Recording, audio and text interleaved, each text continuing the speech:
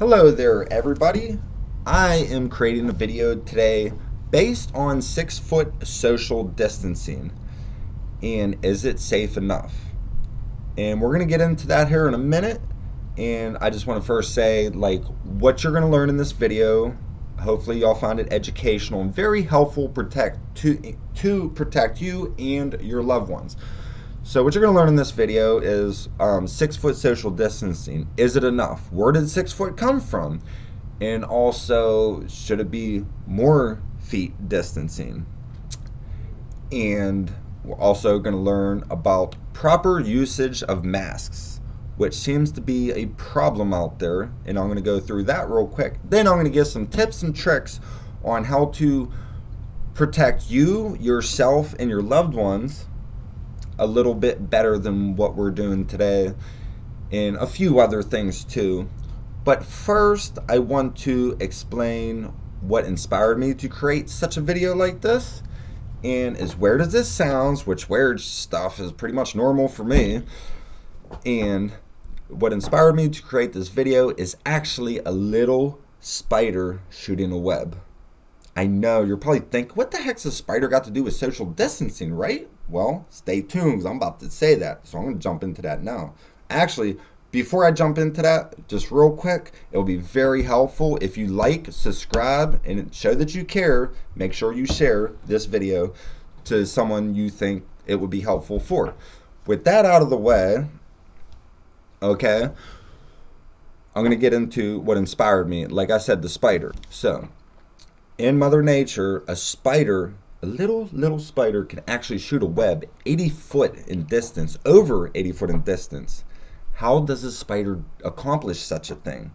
Well, it's not because the spider is strong enough, it's because the spider is smart enough. And what a spider does, it shoots the web into a breeze.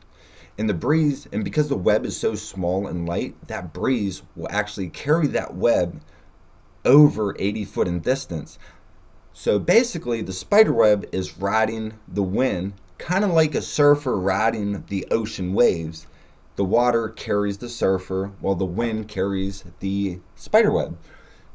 And when I seen this to be true, which it is, you could look it up or whatever, this is factional, I thought to myself, well, if a spider web can ride the wind in such a way and achieve 80 feet in distance, what about something 1,000 times smaller and lighter?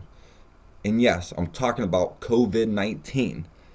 If a spider web can ride the wind, can COVID-19 from someone sneezing or coughing, can a COVID-19 in the smaller droplets, can that ride the wind as well and reach distances at 80 feet? And if so, can it go further than 80 foot? Because it is 1,000 times smaller and lighter, somewhere around there.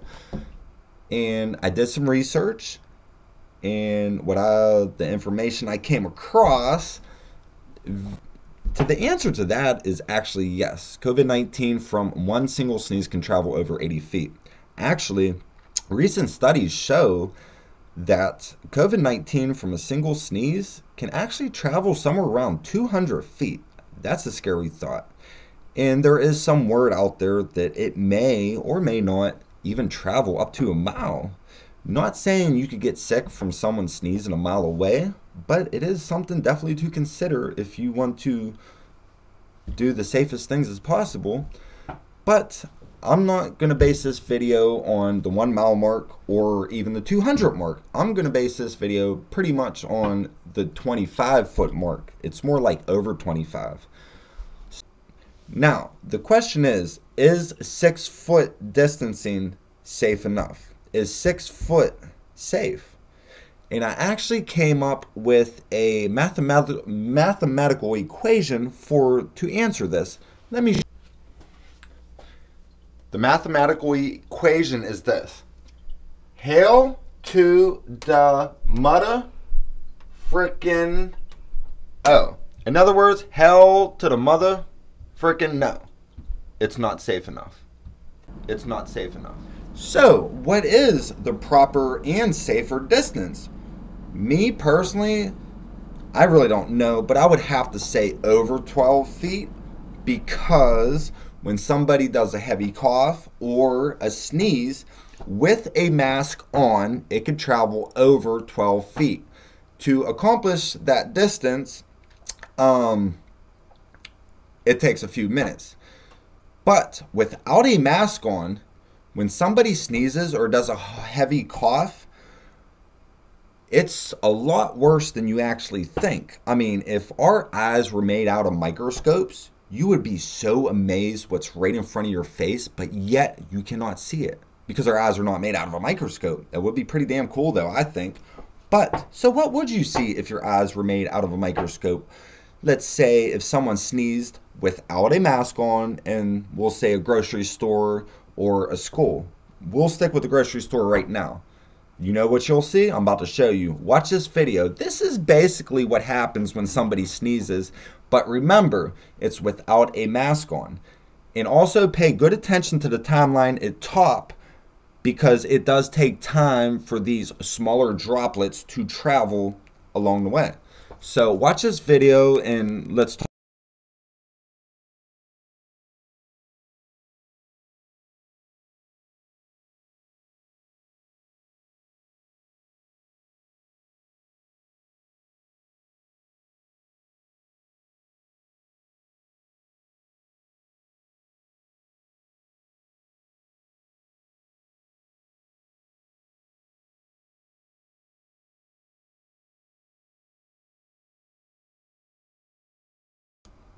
Now, after watching that video, I know what you're thinking. There's no way anyone can sneeze or cough that much stuff out of their mouth. But the truth is, that video is only a computer simulation, but it's pretty damn accurate. I mean, that's kind of like being in a basement full of potheads smoking some dope, right? You're in a cloud of smoke and you're going to breathe that into your lungs. And if you do that with COVID-19, like the video, an owl, maybe even two owls over, you're at risk. And plus, if someone in that one owl sneezes and they walk away 5 minutes later, and you walk in that owl, and you decide to take your mask off for a little breather because nobody's around, nobody's looking. Look, I ain't gonna lie, I did it so many times before in a Walmart, okay? But I'm not gonna do it no more, not after watching that video. Oh, hell no. But every once in a while I want to take a breather. But I walk there 5 minutes later, there's still those little molecules, those little possible COVID-19 droplets just floating around. I could be breathing that shit in. So that's something to definitely consider. So I would say anytime you're in a store and you got your mask on, don't lift the mask to breathe. You know what I mean? So how can we prevent from a cough or sneeze? Because nobody really wants to cough in their mask. That's disgusting. Oh my God. OMG. But yeah, so if you must take your mask off, I think the best way, they say not to cough in your elbow. I hadn't done much research on that, but I think the best way to cough or sneeze, if you must take your mask off, even with your mask on, just one of these. God, that cough was fake as hell, wasn't it? But that's probably the best thing to do, just to like respect others and, you know, be thoughtful of others, because you don't want someone walking up in your cloud of cough that you coughed out 5 minutes ago. Because like I said in the video, just make sure if you need to watch that video again, go ahead and rewind and like I said, pay close attention to the timeline at the top. It took 6 minutes for that cloud to basically disappear, but even at the end of the video, after 6 minutes, it's still lingering around just a little bit. But it only takes a little bit. It takes one inhale of that stuff and you could be screwed. Just saying.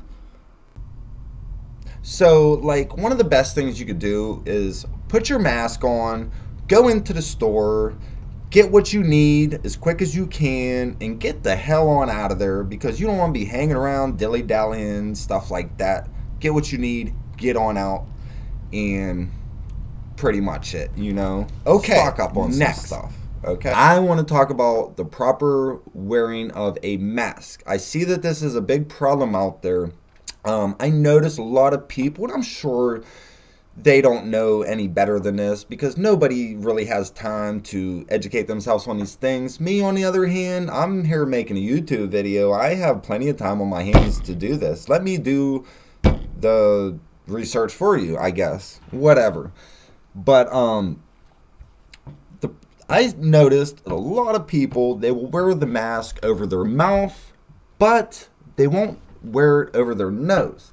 Now, if you wear a mask over your mouth but not over your nose, you're defeating the whole purpose of wearing a mask at all, because that would be like walking into a store, keeping your mouth shut, but breathing through your nose. It's the same thing as wearing a mask over your mouth and not your nose. We gotta try just a little harder. Just move that mask up about an inch or two and make sure your nose is covered. And I'm telling you this for your own safety, okay? Because COVID-19 wants to do one thing. It wants to reach your lungs. And the two best ways to get in your lungs is through your mouth as much as your nose. So make sure you cover your nose, because if you don't, you putting yourself and others at risk. And like I said, be respectful and thoughtful of others. Just pull it up an inch or two and cover your nose, please. I ask you kindly. I mean, don't take my word for it, but take it from somewhat of a professional. Here, watch this video. Some people are getting a mustache and some aren't, but we have to do all we can to avoid it becoming fashionable. Will our chin diapers keep us safe? Yes, but we must wear them where the mustache would be. We need to wear them over our mouths and nose. Are you out of your mind? You expect people to wear a diaper over their nose? That's disgusting. Fuck you, Fauci. Well, there you have it. Spoken by somewhat of a professional, right? I mean, yes, so wear the mask over your nose as much as over your mouth.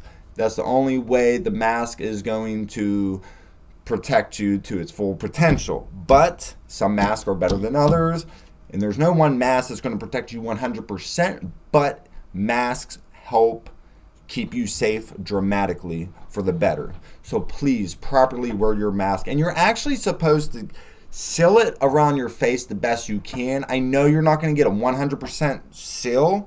I mean, the only way to do that is to go out and buy a spacesuit or a biohazard suit. But I mean, with the stimulus money being held back and procrastinated, I feel on purpose sometimes, you probably can barely afford a bandana out there, which only costs $1 at Dollar Tree, by the way.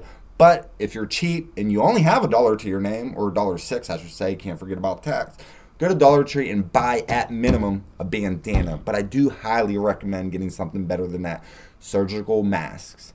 And also, if you have asthma and you are the type to refuse to wear a mask because you have asthma, believe me, if you don't wear a mask and you have asthma and you don't wear a mask because of asthma and you get infected by COVID-19, asthma is going to be the least of your concern, because you're going to be dealing with COVID-19. And if you have asthma, you are at high risk for dying from such a disease. I have asthma and I still wear my mask. I wear a heavy duty mask. And if you do have asthma, I would recommend wear a surgical, like a doctor's mask of some sort, because they're more breathable than some masks, you know. So yeah, if you're worried, if you don't want to wear a mask because of asthma, believe me, asthma is the least of your worries if you get the COVID-19. You think your asthma is bad now? Get the COVID-19. It's going to be so much more worse. And I don't want that to happen to anybody. And that's why I'm sharing this information with you. Just being truthful. I research this stuff, so I know what I'm talking about. And I hope y'all agree with me on this. So please. And besides, you don't want to walk into the store and be one of those people where everybody else wearing a mask who's anal about the stuff, saying, oh my God, I can't believe they're wearing a mask. And it's like, wear a mask, be respectful for others. Because ain't nobody want to be breathing in your recycled secondhand air that you exhale. Nobody wants that. Be respectful and thoughtful for others. Wear a mask. Like I said, get in, get out, take the mask off. You're good once you're outside. Not really, but you know, at least when you're in a store, wear a mask. And even if you got asthma, if you have asthma that bad, which I have bad asthma, if you have asthma that bad, you probably shouldn't leave home, to be honest. And I'm just saying that to keep you safe. Okay, now let's talk about the 25-foot mark. Let's say, for example, you're in a setting like a work environment setting, or hey, how about a classroom, like a school, okay? And somebody coughs or sneezes, without a mask on, it's in a calm area without the breeze blowing or any wind or whatever, not even a single draft, it's going to travel. A cough is going to travel without a mask on. A cough's going to travel about over 25 feet easily. And without a mask on, it could also achieve those distances, but it'll just take a lot longer, probably about like 20-30 minutes for a cough with a mask on to achieve about 25 feet, something like that. I'm not very accurate on that with the mask on, but without a mask, you're definitely going to go 25 feet in about within 5 minutes if you cough without a mask on. So let me show you like a little example if somebody coughs in a classroom setting. So yeah, let me show you. We modeled a number of scenarios trying to decide how Holt Architects would return to the office. Staff wanted to know if they'd be allowed to remove their masks when seated at their workstations. And for that reason, our first model represents an unmasked person coughing 3 times in about a 10-minute period. You should note that anywhere from light blue to red represents the HID 50, or human infectious dose for COVID-19, and red is 5 times the human infectious dose. Notice that a cloud carrying a dosage 5 times that HID 50 is carried 30 feet across the studio, and a normal infectious dose can travel more than 50 feet indoors. Finally, notice that the cloud of virus never reaches the mechanical system where filters could be effective. The first model gave us absolute clarity when deciding that all of our staff would be required to wear masks at all times unless in a single occupancy space with the door closed. Our next step was to determine under what other terms would we occupy our office, even with a mask mandate. We'll show you in our next video why 6 feet of distance and a mask may not be enough when indoors. That video was just crazy. For someone coughing 3 times in a 10-minute period, all that happened. And as you notice, the ventilation system was not doing too good of a job. Can you imagine if they was to like open the schools back up and you got 20 kids in a classroom like that and somebody coughs? Can you imagine what would happen? Wait, what? They opened the schools back up? Bullshit. And you wonder why this pandemic is spiraling out of control. Why would they open the schools up? Okay, so I just got to say about this. What has changed since the time they shut the schools down because of the pandemic to the point, let's just say up to today? What has changed where they came to the conclusion to open the schools back up? So I thought about this, and I did some research, and I actually found pretty much nothing other than a money situation. But this video has nothing to do with money, and I'm not even going to go there. But pretty much nothing changed ever since they shut the schools down up until now, other than the fact that infection and death rates were there. But though they were lowered, maybe it had something to do with shutting the school down. But I noticed if you go on the COVID-19 app, the infection and death rates actually climbed ever since the schools were open. So I'm thinking, I'm putting 2 to 2 together, and I'm coming out with 4, maybe 4.5. I don't know. But I'm putting 2 to 2 together, and I'm seeing that maybe the opening of the schools may have a little something to do with why this pandemic is going out of control, you know.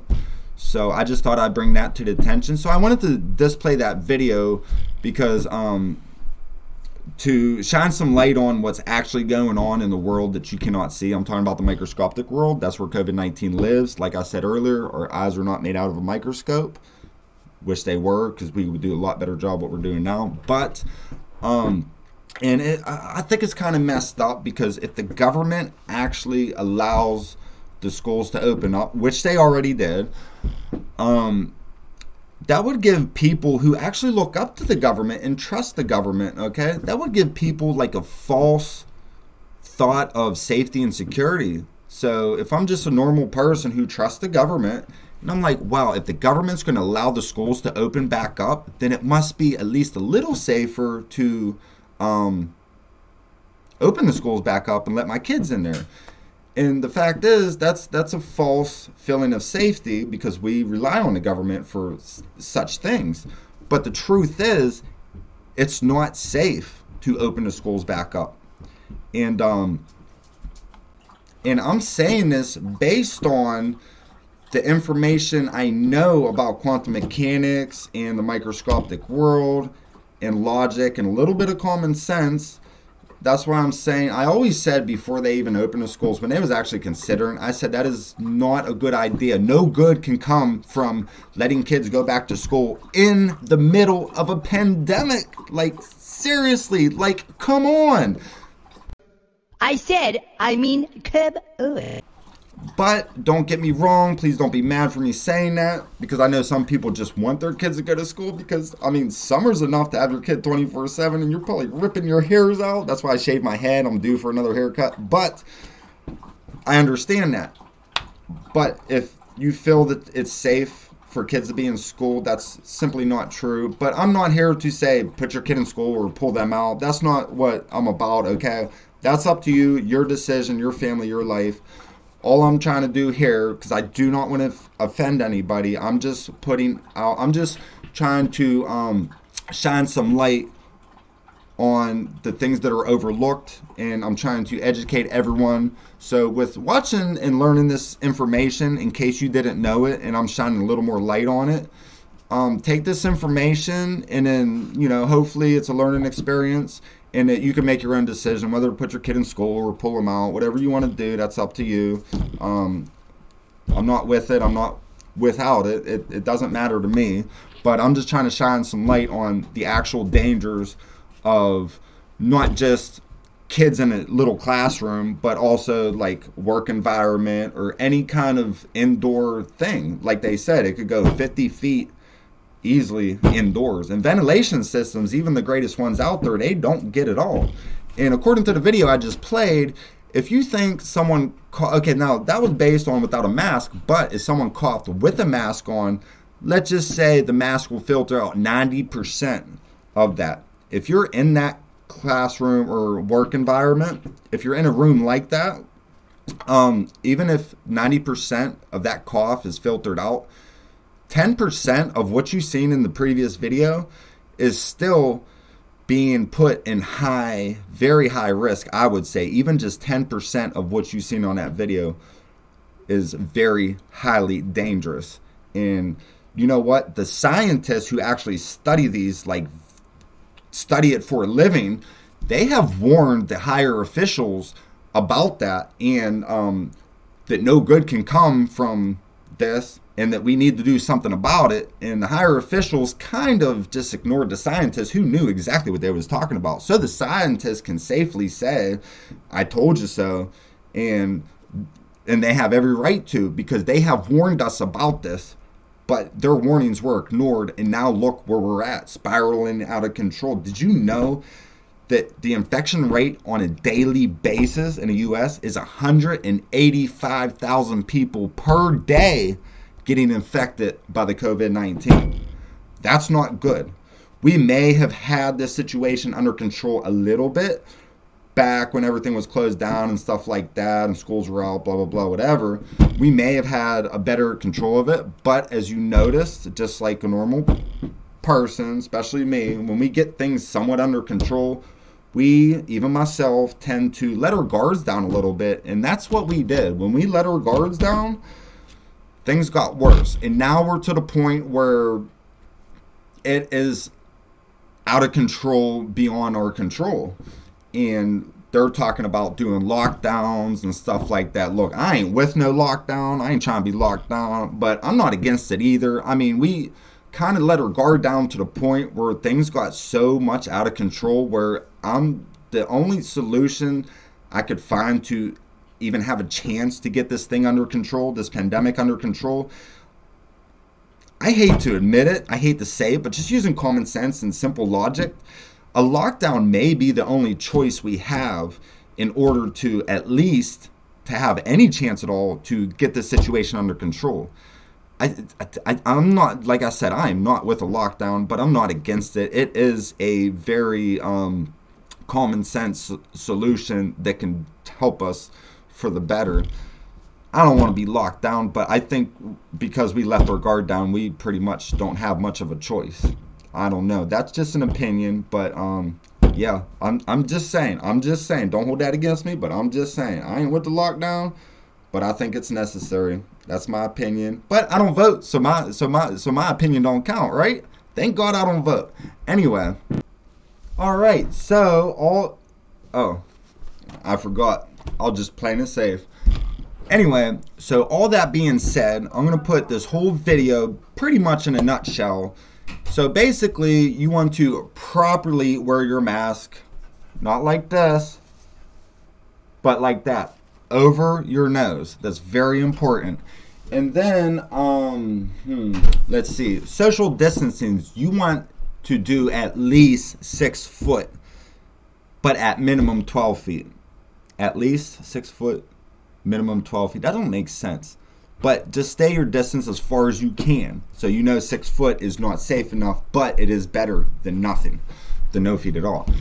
Then you want to wash your hands a lot whenever you feel necessary. Just, do the best you can. Oh, and I would highly recommend carrying like a little bottle of hand sanitizer with you, especially when you go out and shopping, because you don't know what you put your hands on when you go into a store.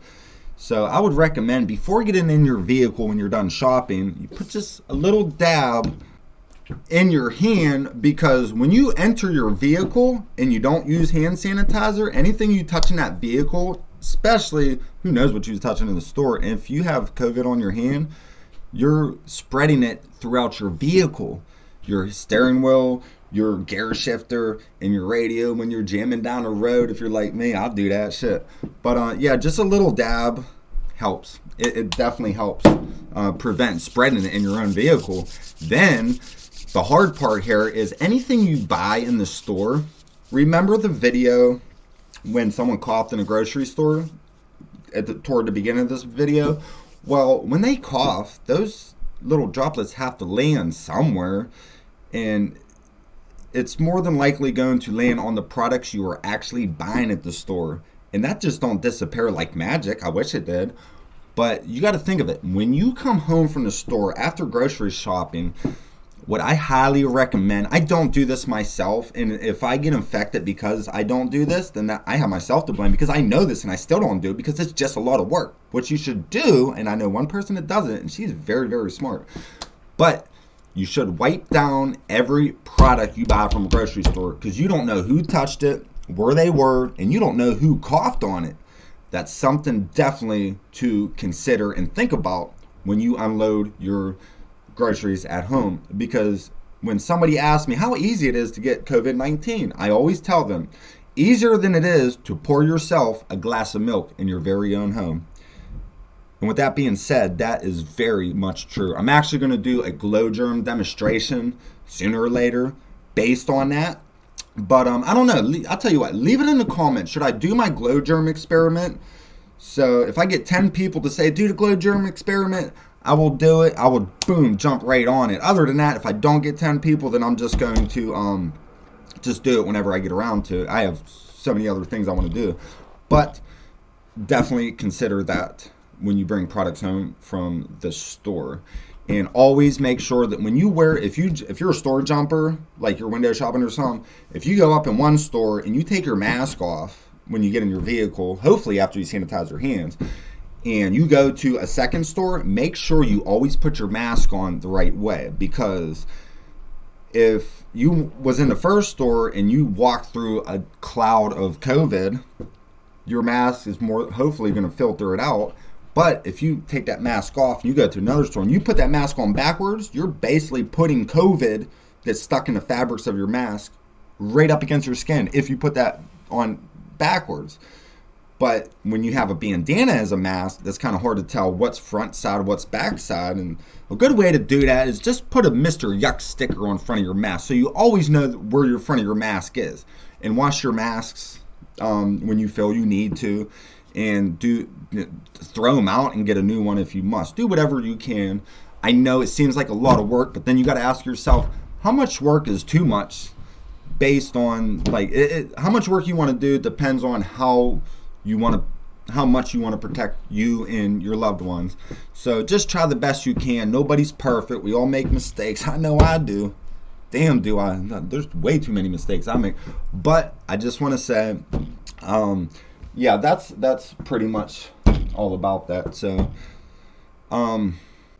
now, with all that being said, I just want to say before I go that if I said anything, like my opinions or anything like that, if I said anything to offend anybody, I just want to truly apologize ahead of time, because my intention is not to express my opinions on here. This is basically, I made this video so I could bring out the simple, overlooked things. I could bring it out into the light, shine some light on things of the reality and the seriousness of the pandemic that's going on. So I'm hoping this video makes it to the right people who would find this video to be helpful, so you could come up with ways, better ways that no one even thought of to help better protect yourself and the loved ones. And so this is supposed to be an educational video. Pandemic is a very serious thing, and I know I throw some jokes and stuff like that up in here, but the reason why I do that is because pandemic is a downer, and I don't want to be a negative Nancy, so I throw a little humor in there just to lift your spirits a little bit in a serious situation like this, you know. So trying to stay on the positive side, it helps me, so I hope it helps you. That's why I do the humor. Plus, I'm a goofy individual on a normal daily basis. But anyway, I hope this video is helpful. I hope y'all found it educational. And if for any reason that you find the information that I share, that I say is fact, if you find any information invalid or incorrect, please let me know in the comments below. Because the last thing I want to do is give false information out there. I do try the best I can to make sure my information is true and correct and based on fact, but I am human and I do make mistakes. And if you do catch me making a mistake on anything I say based on fact, please let me know in the comments. I'm very humble with the information I research, and I want to make sure that I give out the right information. And if you do discover I made a mistake, please let me know so I could go back and correct it, because if I'm not told I'm wrong, I can't learn anything. I got to leave it up to you to correct me where I am wrong. That way I can learn. And with that being said, I'm going to move along and end this video. Move along, sir. I just want to remind y'all that if y'all like this video and you got something out of it, please go ahead and hit that like button. It will be greatly appreciated. If you want to see my new upcoming videos, go ahead and subscribe. That would be appreciated too. And don't forget, show that you care. Make sure you share this video with whoever, because you never know. It might depend on someone's life. So, speaking of coughs and this video being on coughs and sneezing, I just got to say before I go that I know you didn't sneeze, but God bless you anyway.